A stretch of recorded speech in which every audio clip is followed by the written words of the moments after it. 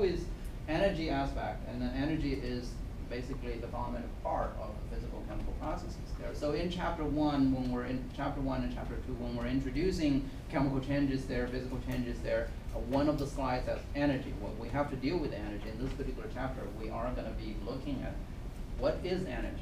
Well, by definition, energy is the capacity to do work or transfer heat. Okay, so that's how we define energy. Energy is something that we can use to do work for us. And there are different forms of energy, as we know. There's electrical energy, and the solar energy, and there's a kinetic energy, and potential energy, all that. So, some forms of energy there, and we would say electrical energy, heat or thermal energy, light or radiant energy, nuclear energy, chemical energy, and so on and so forth.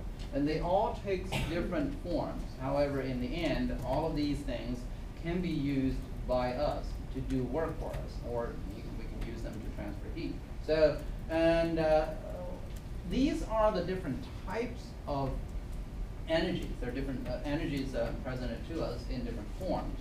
However, when we categorize energy, we try to categorize energy in two big categories, and that would be the potential energy and the kinetic energy. Now, potential energy is something that's stored in a matter.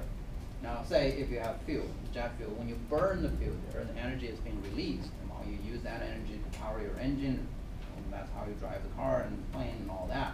So, potential energy is being released during the process of using the fuels there. So, you're converting the chemical energy into thermal and mechanical energy, and to do work for you. And there's radiant and thermal energy. That's another type of energy there. Okay, so lightning converts electrostatic energy into radiant and thermal. So when lightning strikes on, say, a tree trunk, and you go there and you see burn marks there, so there's a lot of heat involved in there. Okay, and the classification of energy, though, is that we try to classify energy into what we call kinetic energy, energy associated with the motion of particles, whether it's atoms or molecules or what have you. Okay, so if you have a car driving at 70 miles, don't do that, 60 miles per hour, you're moving at a fairly fast pace.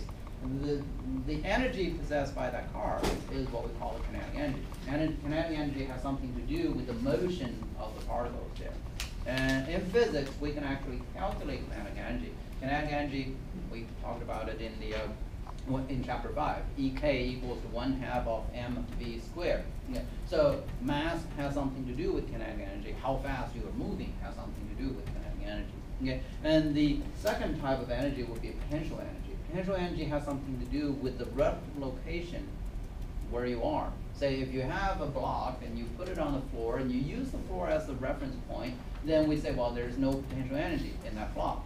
If you take that block and you move it up to the ceiling, to the roof there, then there is a relative height between the roof and the floor in the reference point that you're using.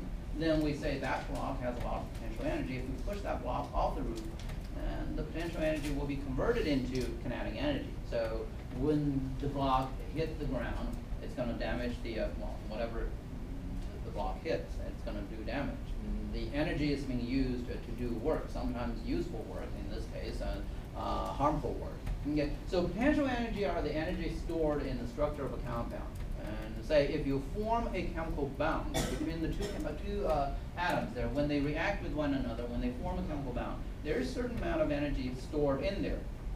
Breaking chemical bond requires energy. Forming chemical bond releases energy. So for a chemical process, for a chemical reaction, physical process, whether the energy is required or released, it depends on how much energy we need to, when you do chemical reaction there, it's a recombination of different types of atoms to one another.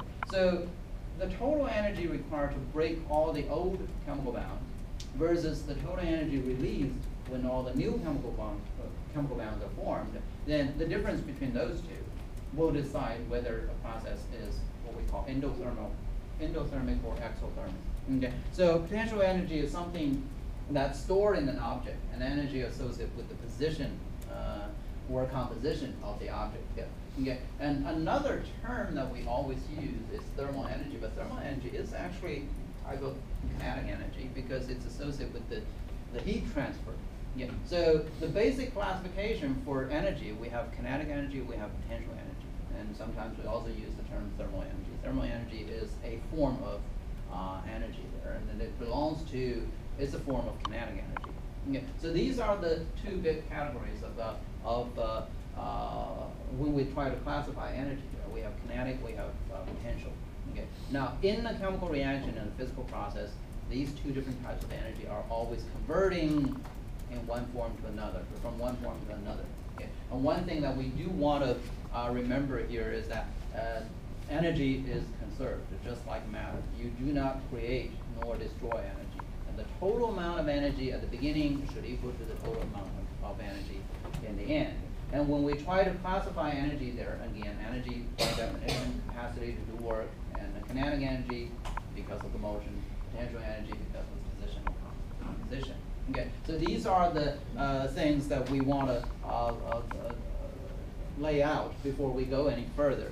And potential energy, kinetic energy can be converted. So a water mill, for example, when water flow from a higher elevation and hit the water mill, and then that kinetic energy is actually being the potential energy for the water possessed at a higher elevation. As it flowed down, and that potential energy is being converted into kinetic energy. And if you have ever been to Mount Vernon and Washington Estate there, not on the visitor center side, not on the where his residence are, on the other side across the street there's a large farm there, and there's a water mill, and at that time we don't have electricity. So a lot of work has to be done. Those farm works are very hard labor. So smart people then figured out, well, water carries energy. So when the water flows, water carries energy. So you can have a large water mill, and the water mill, when the wheel turns, has water flow down, and you can use that to do a lot of work there. So if you haven't been there, and I suggest after this class, if you're not taking Chem 102, go there and have a visit. It's a beautiful place there. Yeah, so you can see potential energy, kinetic energy, transforming, converting from one form to another. So in this case, the conservation of energy, this is the thing that we always need to remember. The law of conservation of energy is that you do not create nor destroy energy. So if you push a ball on the spring will store a lot of potential energy because of the position. Now if you release your hand, that potential energy will be converted into kinetic energy. So the ball is shooting into the air. Now, when the ball shoots into the air, eventually the ball will come back down. So when it reaches certain height, all of the kinetic energy is converted into potential energy. And then when it starts to fall again because of the gravity, then potential energy is being converted back into kinetic energy. So energy is always conserved, and that's the key thing that we need to remember. And that makes things a little bit easier for us to figure out how much energy is involved in a particular physical chemical processes here. Okay. So we introduce what we call a state function. Energy is a state function. And I failed to inform you that your homework is also a state function. You can choose to do a little bit homework every day, or you can choose until the night before it's due and work everything together. And what matters here is that you need to turn in your homework on the due date. So it's a state function. It doesn't matter how you do it, and you just have to do everything there. So the state function, what we have here, another analogy here is, say, elevation.